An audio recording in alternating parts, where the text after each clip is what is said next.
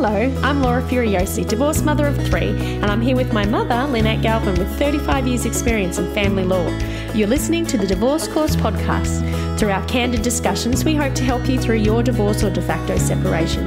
We will be answering the most commonly asked questions and covering the stages and steps that you will face on your way to freedom.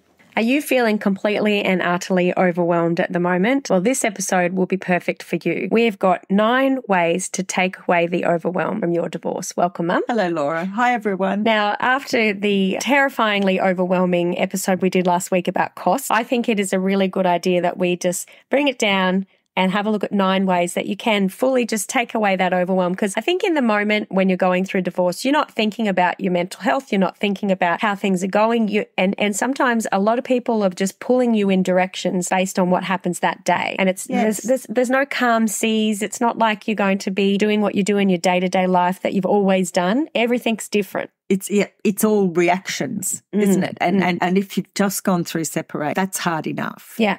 Without stepping into this world of legal stuff that you've never even thought about. You know, no one plans that this sort of stuff. They don't expect it to happen to them, and then when it does, it's hard. And to be fair, when you see the Hollywood version of divorce, you see one of either 2 ways. One, it's either they just go into a massive depression and they go under their covers and they're crying and people bring them food and then somehow their world gets better by miracle. Or 2, they go into this revengees mode and they glam up and they cause revenge for their ex, and it's all about getting back at their ex. I'm looking at you, Bette Midler. Yeah. So there's those 2 ways, but in reality, you know, you're probably a bit of both. You probably want a little bit of revenge, which we don't recommend, but you're also probably crying under your covers. But they don't show you're also probably taking the kids to school still. Absolutely. You still got to go to work. You're still putting meals on them. Functioning as a human being in society because you can't. Unless you're, I don't know, extremely wealthy, just give in and just go to bed. I think that's a teenage girl thing that you could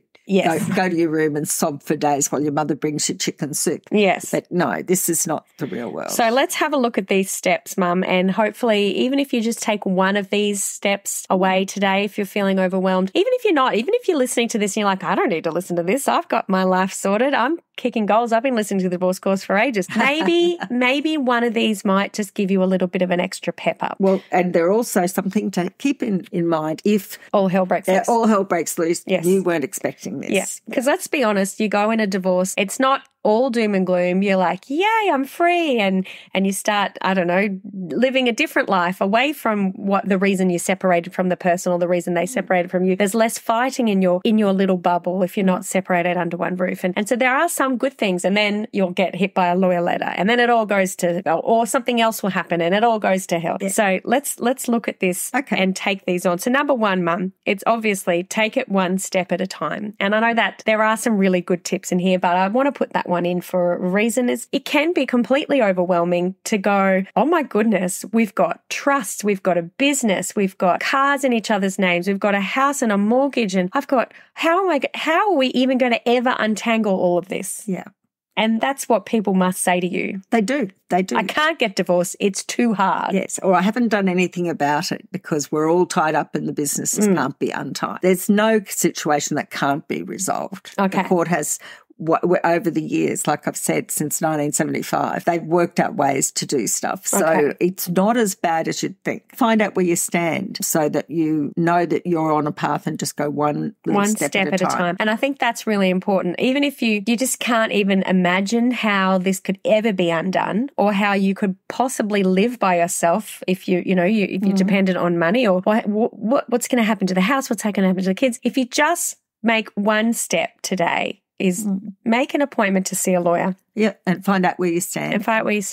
And that will make you realise, okay, so the lawyer didn't run screaming out of the room when I told him how messy how messy our situation is. Then it might not be so bad. Yeah, that's right. And your job, you're not, whatever job you do, whether you're a stay-at-home mum at the moment, whether you're a computer programmer or whether you're an electrician, whatever you are, we don't all expect to be able to do your jobs. No. So don't try to second-guess the unraveling until you go and learn about it. Yeah, go and learn about it. Because if someone said to me, oh, you need to write an app, I would be like, what? Yeah. I don't even know how to start that. Whereas my brother, your son, he'd be like, yeah, I can do that in 5 seconds. Yes. So, okay. All right. So the next one I want to point out, Mum, is it's really important to know where you're going. Even though we've just said, take it one step at a time. Don't look at the mountain, just look at your feet and take that one step. But the next thing is you want to know where you're going. Yep. Because you'll be completely overwhelmed if you have no idea what happens next. That's exactly right. And how it ends. Yes. So if you know how your story ends and you know the stages you've got to go through to get there, then that's fine. Now you can look at your feet and just trot along the path. You've just got to know you're on the right path and then it will happen. In all my years, I've never found a case that couldn't be sorted out. So I think some people think trust that couldn't be sorted. Some people think, oh, I just go to a lawyer and that's it. That's what happens. But a lawyer really is just, if they're writing letters and complaining about things and it's backwards and forwardsing, that can be really overwhelming. If you don't know where you're going, if you don't know, like if you're saying, no, I don't want to get into this little nitty gritty stuff. I just want to face forward and get to the end of this. So let's focus on the important issues. Yes. So know what those important issues are? I think so, because otherwise you won't recognise when the red herrings are being sent. All the trick letters could kind of, you might be particularly wondering about money in a business and you get a letter complaining about something, one of the paintings in the house or did you scratch the car? Sometimes those letters coming in are meant to distract you. Right. So you've got to know what you want to focus on. Yes. And a really good tip that I think you've said in one of our episodes, and I think it was on Convincing the Unconvincible. Yeah, in the Convincing the Unconvincible, you talked about the best thing to do is to sit down and write 2 lists. Write a list of the things you agree on and write a list of the things you don't agree on, and write what they want, write what you want. And then in the middle column, that's when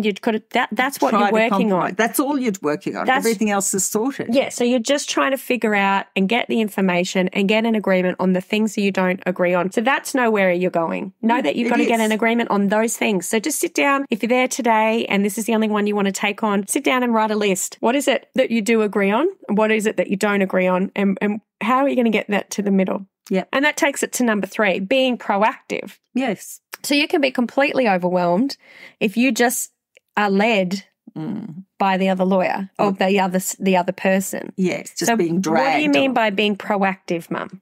Well, it's very easy for me to say. I must say, I understand how bad it is in those, that early stages. I don't know that everyone has it in them to be proactive, but if you possibly can, start looking at what you can do rather than waiting for the next blow. So initiate conversations with your lawyer if there's a step that you want to take. Ring the bank. Get your documents. If you think they're going to say you have to sell the house and you know you can't afford to pay the mortgage, start finding out. Then don't wait for them to pull it out from under you. Start planning, okay, I'm probably going to have to move at some point. I'm going to be proactive and start looking. Yes. Or I'm going to be proactive and start packing. I mean, even just those little things. You don't want to wait till you get some letter that says you've got to get out within the next 30 days. And then you're like, I've got to get all this done. Whereas you go, oh, this is probably going to happen. Yes, I'm probably going to have to get started. I think you've got to be real. Yeah. And I think that being real and being proactive is looking at, what is the likely outcome? Go see a lawyer and then start to be proactive about it. Because that's, one of the things I really like to do is stick my head in the sand.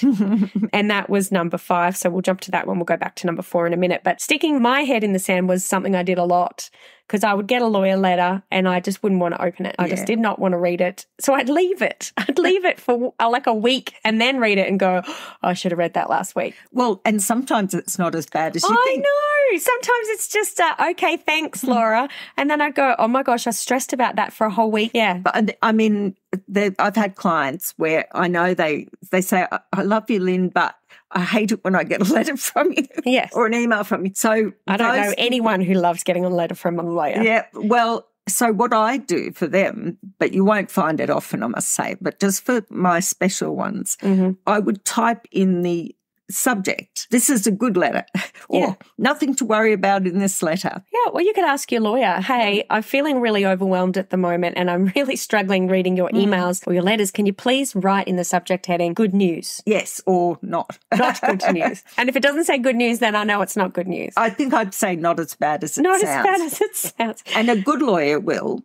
I mean, I used to do this for all my clients. If there was a letter from the other side, I wouldn't just drop it on the client and say, here's a letter from the other side. If it's going to be like a bit of a bombshell, I would give them advice and even sometimes draft a letter in draft. This is what they say. Here's what your lawyer thinks about it. And this is what I propose we send to the other side. What do you think? So, maybe your lawyer can do that. If your lawyer is just sending you these awful letters on a Friday afternoon.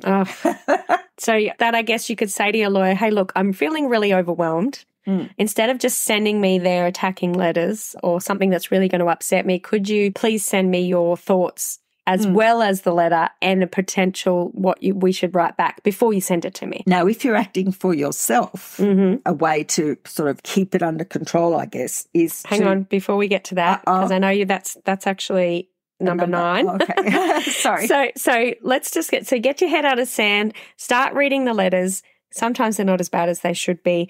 And looking at money as well, I guess it's the same as being proactive, looking at your money. Yes. Look at your money situation, because that is probably one of the most overwhelming things for a lot of people is going, gosh, I've lost half my income, or I've lost all the income because I wasn't the primary earner, or gosh, I'm going to lose some of my income because I'm going to have to help pay for somebody else. So look at your money. Yes. So that idea of the head in the sand, I didn't open that letter. I'm not going to check the money because I don't want to know how bad my situation is. It doesn't actually feel good. No. It just keeps buzzing around the back of your brain that you haven't dealt with this thing. Yeah. And that's, so there's lots of good reasons to be proactive. If you're really struggling to be proactive, go and see a counsellor, go and see your doctor, explain your circumstances, get maybe a mental health plan where you can go and talk to a counsellor and explain that particular thing and it will help you get to a good space. And they might be able to give you some strategies. Yes. Because everybody's reason for not wanting to read it or look at it might be different, but it might give you some strategies. And Mum, I used to sit there as a kid with those Band-Aids, which I was allergic to, which is probably why it hurt more to take them off. And I would peel it slowly over days to get it off, like so slowly. And one day you said, just rip it off. It just quick like a bed. And one day you just ripped it off for me. And I was like, I was relieved the minute you did it because I was in so much agony getting these bloody Band-Aids off. And that's the same thing. Would you rather the pain to be quick or very, very slow over days? Mother I am. But I was glad you did it because I couldn't do it properly. I wasn't going to ever. So just get someone to help you. Rip off the Band-Aid. I always say if you don't, then you're ripping off the Band-Aid one hair at a time. I know. That's what it felt like. Yeah. All right. So definitely get your head out of the sand. Get some support. Get some support. The next one, number 4, the one we missed, is set a goal. Set a goal. If you're overwhelmed, set yourself a goal and look at that. I think one of the quotes we put on the internet or Instagram and all of that sort of stuff last week was, if you're climbing a mountain, if you're dealing with uphill struggles, envisage the view from the top while you're climbing. So with this, set your goal, write down what you want your orders to be. Yeah, more than that, where you see yourself in, say, 12 months' time. Yeah. Is it in your own little place, with no trouble, no money worries, knowing exactly what you've got, or is it that you're going to move back to your mum's and you're happy to stay there, and just kind of imagine yourself free of all of this, and that is your goal. Yeah, you're free from the legal poopy doopy. Yeah. You've got your own financial freedom. You know when you're going to have your kids, and you can move forwards with certainty into the future. That's what you need to look at. I think, and that's what you need to know what your goal is. But also knowing your goal, Mum. I mean, like if you're completely overwhelmed and the legal letters are going backwards and forwards, and today it's fighting over, I don't know, a storage unit, and next week it's fighting over the cost of an artwork, and the next week after that it's this, and it's just going in a circle and it's going nowhere. You can go, no, I'm not going to talk about this stuff until we've sorted out this. Yes. And this is what I need sorted out so I can no longer be overwhelmed, and focus on that. Yeah. Yeah. And you're quite entitled to do that. Yeah. Okay. The other one that you've recommended, and it really helped me. Yes. And I know some people who listen to us do this. It's contain it to once a week. Yes, if you can. So there are a lot of people that are co-parenting with their exes as well as going through a divorce. So they're getting legal letters and they're getting messages from their exes about parenting. And the whole thing could just be so stressful and overwhelming. What do you say? What's your tips on that? My tip is to set aside a time once a week where you deal with that. And you when you get something like that and you know you're going to be dealing with it on Wednesday morning at 10 o'clock, then you haven't just left it there. You've got a plan for it. You put it in its box for there, and then your mind can be clear because that's a Wednesday problem. And come Wednesday morning, you will sit down and resolutely do all the stuff and you're containing all the poo at one time. Yes. And the rest of the time you keep clear because you don't want to live your whole life reacting to another person. You're out there, you've got your bright, shiny new life to look forward to. And this sort of cold hand reaching out from your past can muck up every day if you let it. And you might not notice it, but if you read a letter that is accusing you of something or you've read a letter that is bad news for you and you realised it might make you a bit extra snippy, it might make you not want to go out and have fun that night, and you might have had a party organised or you might have had a nice fun outing with the kids.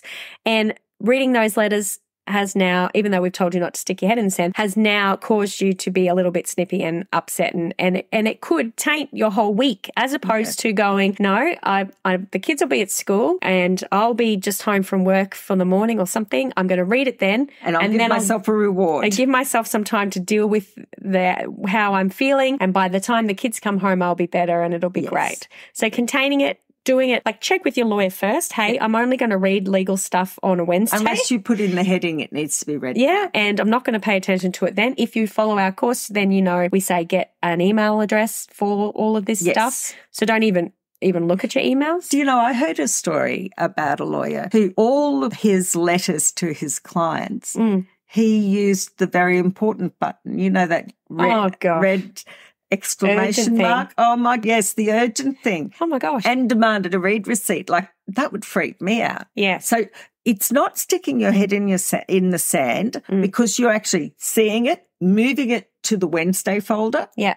And you will deal with it on Wednesday and you have to, but you're not going to let it taint all permeate the rest of your days. Oh, that's a good word. Yes. Permeate, yes. Because it does. Even if you think you are the most well-adjusted divorced person in the world, it is going to affect you. Especially when they say something that isn't true. I mean, I think that what's so hurtful is if you've been with someone for a certain number of years, you may have had children together, you think they should know you pretty well. And then they say this about you and you go, oh my God, that he should know or she should know I'm not like that. How could they say that? I'm honest, And sometimes if it's a real manipulative and controlling person, the very thing they know you pride yourself on, like your honesty or something, they'll have a shot at you that tries to undermine that. Yes, that's right. And I guess another thing you could think of if you've got a high conflict co-parent and you guys are going to just fight over the colour of the sky and they've written a message to you and it's not Wednesday and that's the day you're going to read it and you're not doing a handover with the kids or anything, it's not urgent. If you wait the week to read it, that might limit like a week's worth of fighting,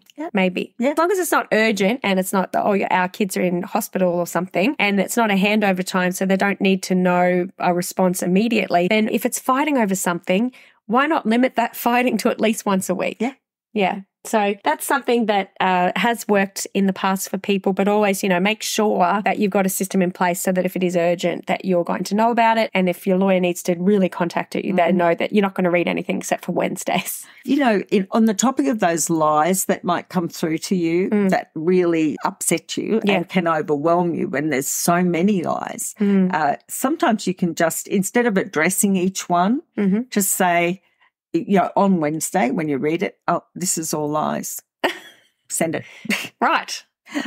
And this is education only, so please speak to your lawyer before you write This Is All Lies. But we have done an episode on, do I really need to respond to that? Yes, that's true. And that episode might help you if you're being completely overwhelmed.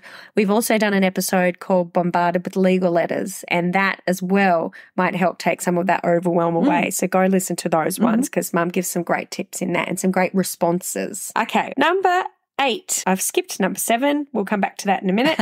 Make sure your lawyer is somewhat comfortable. You're somewhat comfortable with them. So if you're separated or about to be, and you need to get everything finalised and sorted, but you don't know what to do next, or you're looking for a way to do your own divorce and settlement without spending thousands of dollars on lawyer, then you already know what you need to do, and that is to sign up and become a member of the DIY Divorce Blueprint. Empower, educate, and equip yourself with the legal know-how and the tools you need to get divorced or de facto separated and finally settled. Work through this course at your own pace without feeling confused, lost, scared, or overwhelmed of all the family law legal jargon and processes. Let us walk with you through this journey and show you a better way. I've skipped number 7. We'll come back to that in a minute. Make sure your lawyer is somewhat comfortable. You're somewhat comfortable with them. Yes, you've got to be comfortable with your lawyer. The lawyer is the one who might be sending you those emails that make you feel bad. So you want a lawyer with a little bit of empathy. Yeah. Yeah.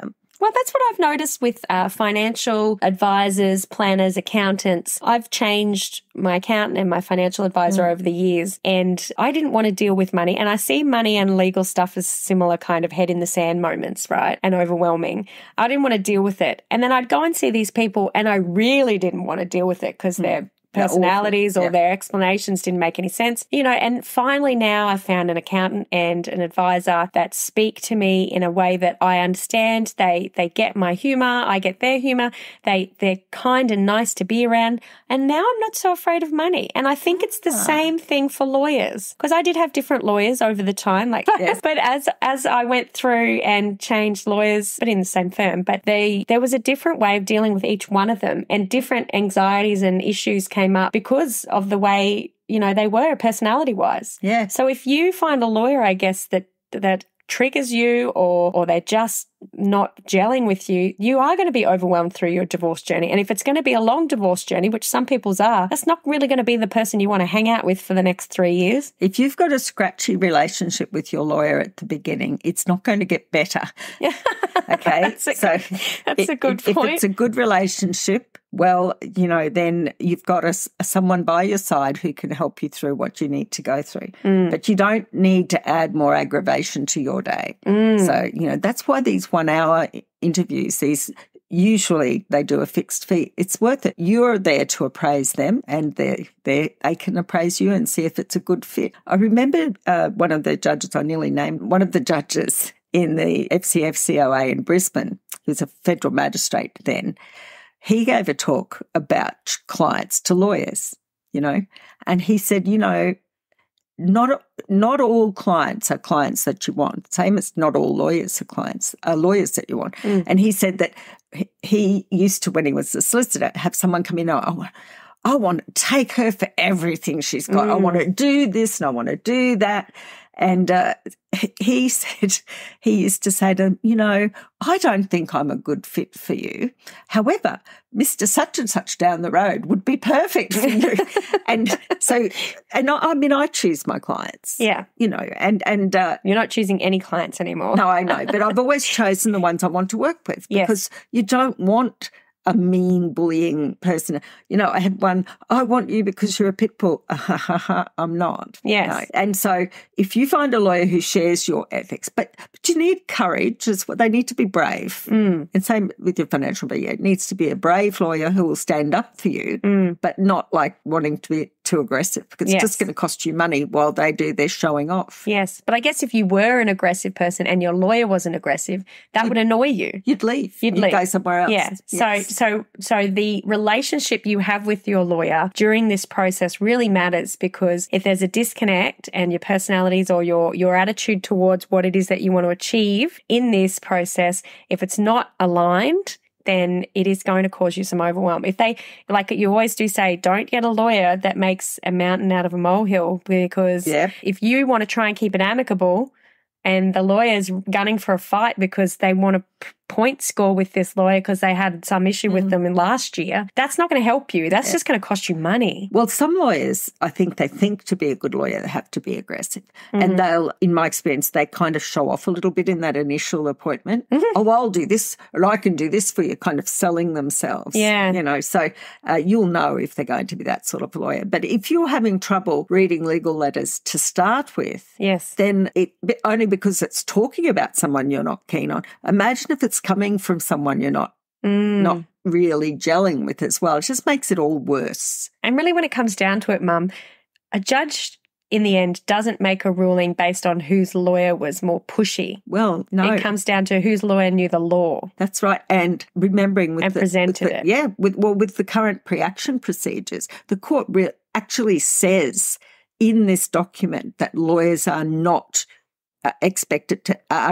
they're expected to not be aggressive, but to be focused on resolving the issues. So there's a very fine line between being a pushover and saying, oh, you better settle this, which we hear a lot, don't we? Yes. And being sort of firm but not aggressive. No, the law is this and this is what my client wants. So yes. Okay. Yeah, it's tricky. So definitely. But the judge doesn't. The judges might criticise your lawyer for being aggressive. If they see that the correspondence has been aggressive, there is a threat there that costs could be awarded against you and possibly your lawyer if they've inflamed a matter. Oh. Yes, so these new no, I haven't seen it happen yet, but I have heard of it happening in the federal court where if the lawyer was to blame, actually I've seen a costs order against the client and the lawyer because of the approach they took. Wow. So there's Wow. There's a difference between being solid and a good lawyer and just being an aggressive lawyer. Jerk. Okay. Yep. The next one, Mum, and I think we're going to leave number 7 till last, so I've really mixed this up. But number 9 is always have a plan A or a plan B. Yes. So to take away that overwhelm, explain this always have a plan A and plan B. Yeah. Okay. So when you send a letter, say, for instance, to the other side or ask a question, then you're waiting to see what the answer will be. And if it's no, then you're like, oh, what if he says no? What if she says no? Then you then wait 14 days. 14 days, the no comes back, and then you get into a tizzy wondering what to do next. So you're wasting a lot of time. Better is to do this. You send a letter and in your mind right at the beginning, you've got your plan. Plan A, if they say yes. I'll do this. Yeah. Plan B, if they say no or don't answer, I'll do that. And so come the day, it really doesn't matter much to you whether they go yes or no. You know what you're doing next. It kind of keeps the ball rolling and keeps your power. If you don't do that and you send it and they say no, and then you're like, I can't believe he said no. This is ridiculous. What am I going to do now? This is so unfair. And you're emotionally in a turmoil. You're not in the right headspace to write a response. That's right. Or make a decision on what to do next. So you're all off in angry land or upset land or sad land or dismal land or overwhelmed land. But if you'd written the response of, okay, if they say no, I'm going to do this next, or tell your lawyer, okay, if they say no, this is what we're going to do, and this is the letter, and we'll do it straight away. So have the letter ready, and then you've looked at it without emotion because you haven't had them do it yet. And then if they do it, then when you'd be like, I can't believe he did that, send the letter.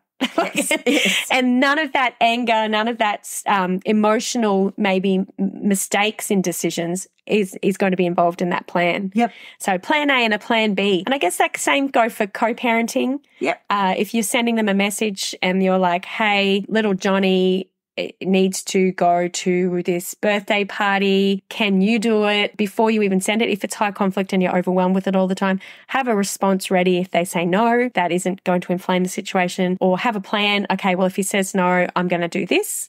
Yes. And then when they come back and say no, you go, instead of going, I can't believe it, blah, blah, blah, you just go, okay. And then you've got your plan.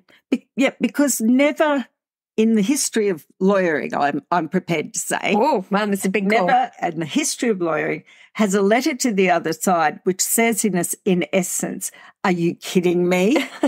Never has evoked a change in a response. That's true. So sometimes when you I can't believe you did that. Are you kidding me? Are you kidding me? That's a good point. I definitely shouldn't have done that. And sorry, I didn't mean to kid you. I changed my mind. No, that's never going to happen. So don't waste your money doing it. Don't waste your time doing it. And don't look silly in court with a letter doing it. Mm-hmm. Yeah. And you're paying for it. Okay. To do it. So, so just journal the "Are you kidding me?" but don't ever write it. Okay. In anywhere where it can be seen, and don't put it on social media. Okay. All right. Are we ever going to get to number 7? Number 7, which is our last one, even though we've just done the last one. Write yourself a prescription and be proactive about your health. So when I say write yourself a prescription, I don't mean go and get yourself some drugs. I mean you are going through a really overwhelming, life-changing situation. Doesn't matter which way you look at it, it's life-changing. And I think in any situation where you're going through something like this, you need to be proactive about your mental health. So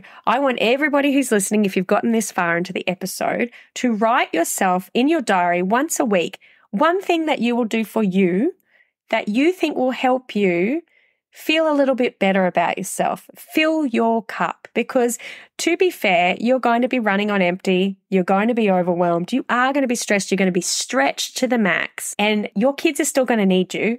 And your family's still going to need you, your job's still going to need you, you're still going to have to function. But if you have ever noticed, if you go get a massage, or if you go for a walk, or if you meditate, or swim, or find 30 minutes to read a book with no interruptions, it does change the way you look at things, and you're less snippy, you're less stressed, you're less upset. I would really, really, really encourage every single one of you to write a prescription for yourself for next week to do one thing that really fills your cup, that gives yourself some love, so that you can then deal with these battles and deal with this drama with a little bit level-headed. And if that means going to see a psychologist, yes, do that too, but do something else as well. Yes, something nice for yourself. It doesn't have to cost any money. And if you can get someone to look after the kids, if you're single parenting, get someone to look after the kids for 30 minutes so you can go out and get some fresh air, or read a book on the balcony. Lock yourself in your bedroom for 30 minutes. Hide in the cupboard and eat some chocolate. No, that's not really giving yourself some self-love, but just try and think, what can I do? Or book an outing with a friend. Go and have lunch with a friend. Touch base with some people that you maybe haven't spoken to for a while, because maybe your ex has isolated you from them, or because you've been too busy with kids. I get it, but I really do think there's some power in taking care of your mental health and giving yourself some self-care that really does change the way you approach your divorce. And it does take some of the overwhelm away, because you're a little bit less wound up, you're a little less overwhelmed, you're a little less stressed. So decisions that you make will be so much better. And it is something, Laura, I think that's wonderful. And that is something you can do for yourself that is not dependent on the answers you might get back, or where you're at in your divorce. I think it doesn't matter where you are in that process. If you're prioritizing self-care, and I will emphasize to go and get whatever checkups you normally get done. Don't leave them. Oh my gosh, I did. I didn't get my teeth checked for 2 year, and then I ended up with a root canal. Oh my gosh. So I went, dentists don't have time for it. Not going to do it. It's too stressful. I literally just did not go to the dentist for 2 years, and then ended up with a root canal. So go and book a dentist appointment, everybody. But do you know what's odd? You were always at the dentist. I know. In that 2 years for the children. I know. I took the kids to the dentist. They never took me. Yes. I know. And it could be even more serious. Yes. So keep up your checks. Yeah. Because the new you at the other end of all this will thank you for keeping everything. Because root canals are expensive, and look, lumps and other things that you might come across, you still have to look after yourself. So put it in your diary, a 30-minute time for you to do something for self-care. And now Mum's added 30 minutes a week to check on your health. Yes. See a doctor, go to a dentist, get a skin check, get your breast scan, get your pap smear, or whatever else, prostate. I don't even know how that happens, but do that. and whatever else there is that you need to do, because you've got to keep functioning in your body. I had a test on my heart years ago, and I was so busy, I never went back and got the outcome. And the doctor said to me, I see you had a heart test. What were the results?